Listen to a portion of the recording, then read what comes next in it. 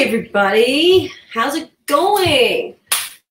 So it's let's talk time, and I wanted to have a quick chat about what happens to your body when you experience a little bit of shock, because some of you might have noticed that I popped a post up about my son today who was involved in just a minor, it still means something, but it wasn't severe enough to take, a whole busload of kids to hospital.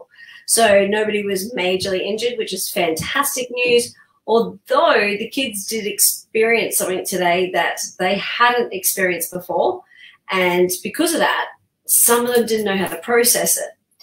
And each child's different, and the circumstances of where they were when the accident happened, what happened to them when the accident happened, and all that sort of stuff. What happens there is then their body sometimes doesn't know how to process what's just happened because it's happened so fast. It's just like a shock, right? So today, when my son's school bus was parked at school, unloading children, they were hopping out of the bus. There was I'm not sure if you've seen a skip bin truck, but a skip bin truck was going past, and even though the cab of the truck might have made it past, the actual arms of the truck where skip bins are held on did not make it past. So it put a big hole in the back of the bus up the top of the roof. It slammed the bus and shook the bus sideways. So the kids who were already off the bus were fine. They were a little bit shocked seeing it happen, but there were some kids on the bus who were sitting near where it happened. So they copped a bit of whiplash, their necks going forward, a bit of pain in the necks. There was also a few kids who were standing up at the time as well, and were also exiting the bus at the time it happened. So one little girl got taken to hospital. She got taken to hospital in a neck brace, but her little brother, who is in grade 7, was extremely emotional about that. The actual whole visual thing for him of being able to, out of the blue, have this big bang and a big jolt, and seeing his sister hit her head, and then ambulances coming and putting her in a neck brace and taking her to the hospital. Those sort of things can be really traumatic for people to witness, especially kids, if they've never seen it before or never really spoke about that sort of stuff before. There are times when consciously we go, wow, oh shit, that was nuts. But all right, cool. Okay, I'm not injured, so I'm okay. Thinking I'm cool. But then after a little bit of time, the next time you go to get on that bus again, whether it's getting on the bus and you're feeling just that little bit different, or you're on the bus and it's okay. When you go to the bus, that's when the emotions bubble to the surface and you realize that your body hasn't dealt with the emotion. You think you've dealt with it mentally, but you haven't dealt with it like inside your body, right? So instead of you dealing with it, the emotion just goes, I don't know what to do, and just lodges somewhere in your body, right? So that emotion doesn't pop up again until you experience that again. So the thing is, I had a big talk to my son about it, and when I picked him up, I said to him, man, how come you didn't tell anybody you're on the bus? Because he was the only kid who the school didn't know was on the bus, and went to class and had 2 classes and the first morning break. And it wasn't until teachers were going around to the classroom asking if anyone else was involved. And let's just say he put his hand up and said, oh, that's me. And because that was him, they took him up to the office and they wanted to talk to him to make sure that he wasn't physically hurt or emotionally hurt. And the principal rang me and he said, I think he's in a little bit of shock because he's not talking very much. I can't get much out of him. And I said, that's just my son. That's just how he is. He won't tell you if he's hurt or injured. Unless he's dying, he's not going to actually, come forward and say, I'm in a little bit of pain or anything like that. He'll just move on with it. So when they said that they thought he might be in shock because he wasn't talking much, I thought, all right, we'll go pick him up and see what have a chat. So we went to Hungry Jack's, because Hungry Jack's is right across the road from the school. And he wanted to try this burger. I think it's called the cheesy bacon butt burger or something. And it's like a burger with chips and bacon and cheese.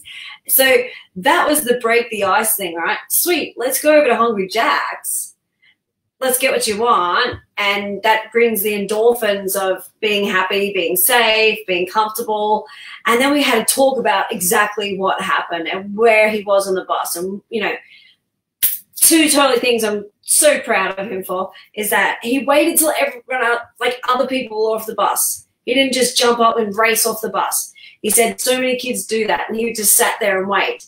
So then when he got up, he actually was holding on to the handle. Even adults don't do that. So I'm so proud of him for doing that and having safety first, because that's actually, you know, why he wasn't injured, because he was actually holding on to a pole when it actually happened. So, woohoo, my son, thanks, buddy. And it shows I'm teaching you something right. But here's the thing. So once we got talking, he said to me, Mum, yeah, I think I'm in a bit of shock. And I said, oh, really, mate? I said, why is that? And he goes, I thought I was going to crap my pants. Like I literally thought I was really going to crap my pants. And so we had a really good laugh, and we laughed that emotion out, and we had a really good giggle about how funny it would have been if you crapped your pants. And that I'm sure he would have went and told somebody that he was on the bus so he could come home. So we had a good laugh about that. But we're going to let his body process tonight. Being a car, you know, a motor vehicle accident, we had to go to the doctor to make sure we get a report that physically he's okay. So over the next couple of days, we're going to be looking out for any emotional changes or any behavioural changes or any parts of the body that do start hurting, because that there can be a sign that he's got a few emotions that he hasn't been able to process from this shock. Because it's a shock. We're not prepared. So if we're not prepared, how the hell do we respond to something we're not prepared to? It's just like, that's why it's a shock. So we might deal with it here. We might look at it and say, this is totally okay. I'm okay with this. But then you may find physically you're not injured, but then over the next week or 2 weeks, you may find that things are niggling pains, you know, like, oh, just that sore knee or sore shoulder, or you change in behavior. You're not feeling as good as you normally would, or you get on that bus, you go back into that situation and you feel the emotions bubbling inside you, or you can't explain the feelings that you're going through. That there is when you need to reach out, guys, okay? So don't just think that dealing with shock is dealing with this and seeing. Dealing with shock also, you need to deal with the emotions that are running through your body. And it's okay to cry. It's okay to scream. It's okay to be angry and frustrated and all those things about the situation because you are in shock. But you then need to deal with the emotion as well, guys.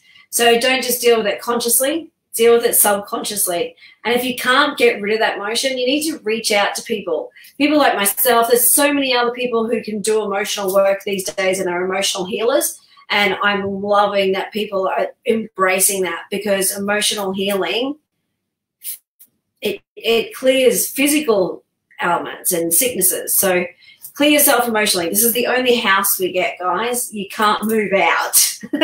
This is what you get.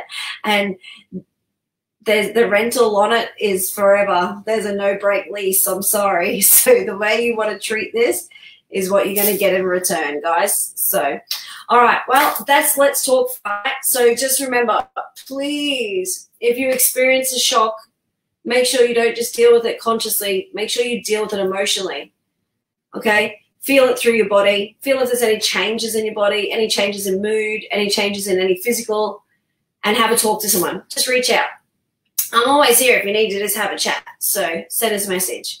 Alrighty, guys. I love you all. Oh, you might be guessing where I am, right? I've never done a video here before. Ooh. This is my new abundance room, my new consultation area where people can come along and have one-on-one coaching. And we have mirrors over here where you can do some mirror work, and we have just a nice space for you to come and relax and release whatever you're holding on to. Enjoy your night. Just remember, the only person you can be better than is the person you were yesterday. And try and make somebody smile. If not, put a smile on your own face. Alrighty, guys. Have a good night. Bye.